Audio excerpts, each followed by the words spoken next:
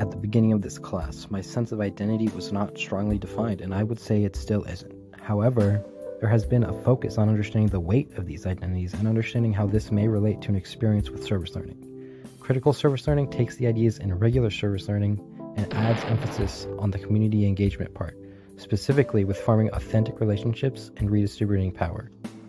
Our pen pal project is an excellent opportunity for community engagement and developing an authentic relationship. Unfortunately, my pen pal has yet to respond, but other people, and hopefully myself, will get to form this relationship with somebody of a vastly different identity.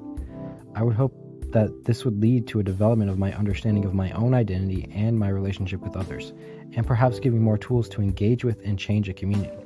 One excellent tool is the literature of others. Understanding the structure and nature of carceral institutions, Foucault, or different ideas about what can be done for change in these areas, we do this till we free us, have been and are excellent tools towards achieving real change. However, one has to actually use these tools for them to be any help. Our inquiry projects are one place where we began to use these tools. In this case, the tool in question was a springboard of ideas.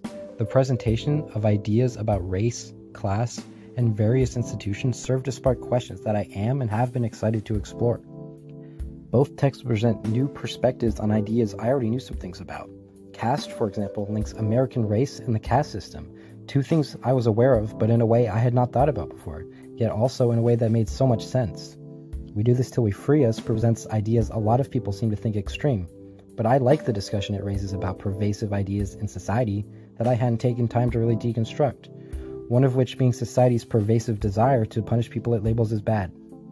Everything we have read has had, to some extent, a focus on various forms of power dynamics. I'm a fan of the fact that the class is intentionally structured to minimize a typical professor-student power dynamic as much as possible. That said example works with what I read about power dynamics in the United States, and the abuses or consequences that may come with them, to act as motivation.